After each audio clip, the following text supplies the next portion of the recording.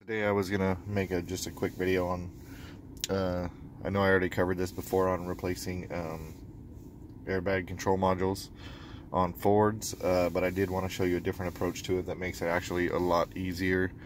This is a 2014 Ford Escape that I'm working on, and I replaced, you can see down there, I replaced a knee bolster airbag, driver's bag, seat belts, everything. And then when you go into the control modules, you'll notice that they're locked.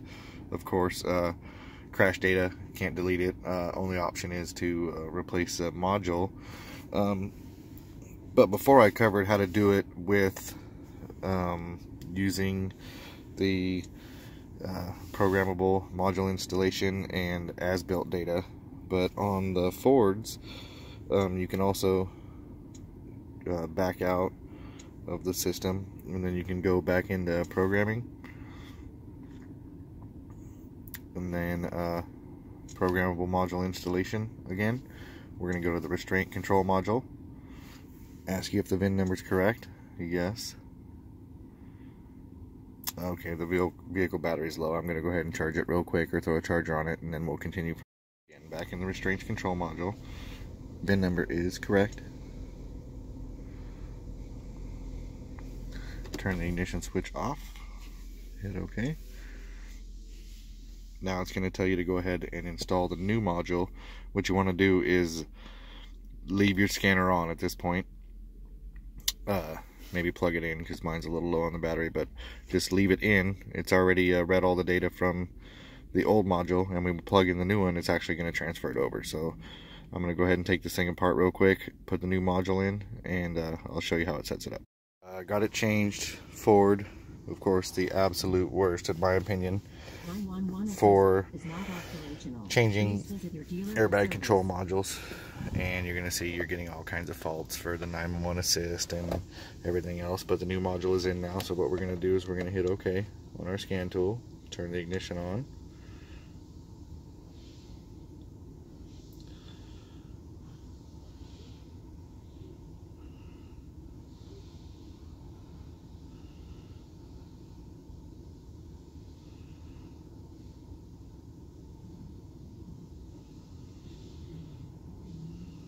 And there you go. It tells you that it's configured.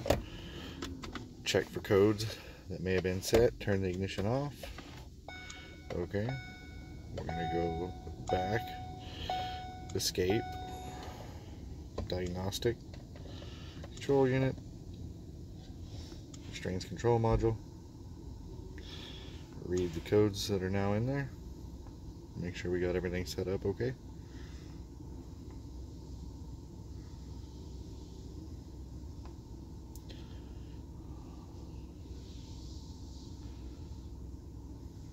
Fords are also the absolute slowest cars to diagnose or run scans on.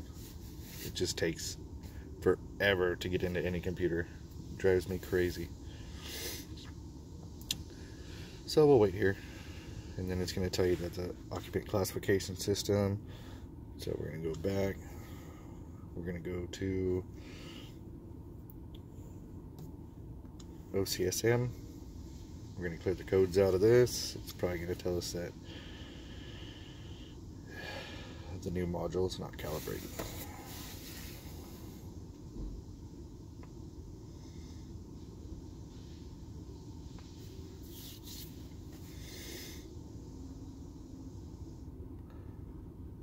Oh, the OCDS also saves the crash data, but you can actually erase it out of the occupant detection system. So we're going to go ahead and erase that. Yes.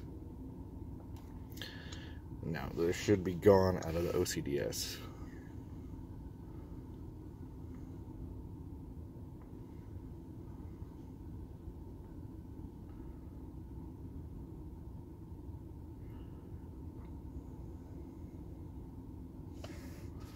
Okay, no fault codes. We'll go back. We're going to check the restraint control module. We're going to hit erase codes. Yes. Okay, now we're going to read it one more time. Everything should be good.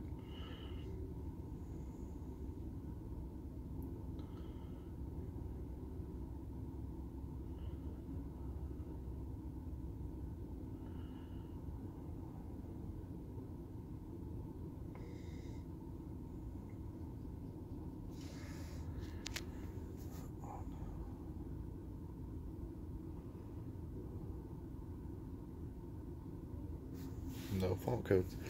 And we're going to go ahead and start it up just to be sure.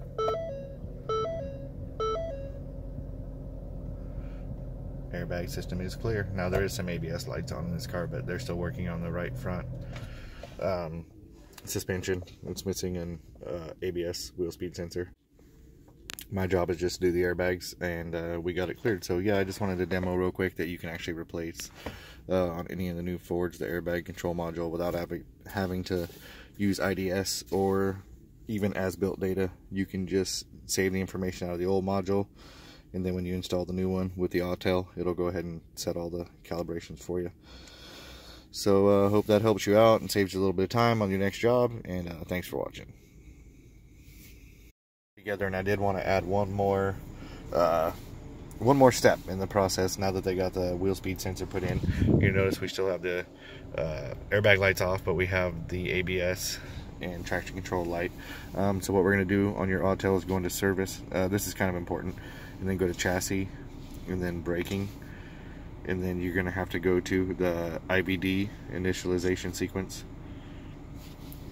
and we're going to hit yes, and then we're going to hit calibrate lateral acceleration sensor. Turn the ignition switch on. Let me make sure the car's off. Ignition switch on. Hit OK. It's going to calibrate that sensor.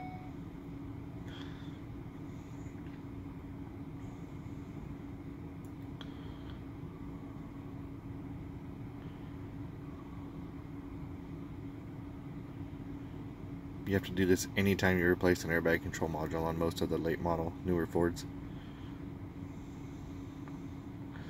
Okay, turn the ignition off. Ignition back on, hit OK. We're going to calibrate the longitude sensor next. Same process.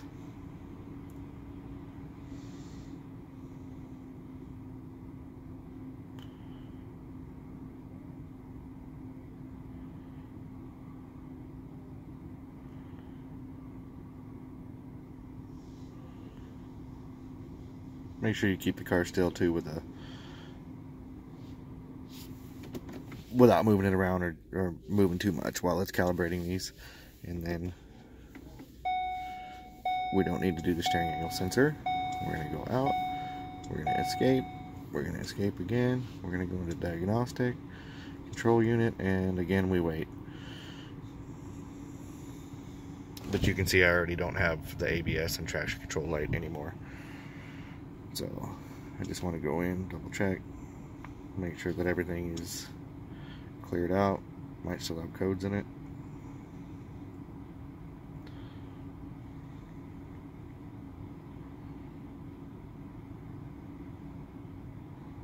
Nope, no fault codes. So let's start it up just to double check. And now we have everything off. No more airbag lights. No more 911 assist inactive, and no more ABS lights. So I did it all with an autel scanner, start to finish. Again, just thought I'd do this while I was on the job here, and I hope maybe it helps you out. Hey everybody, how's it going?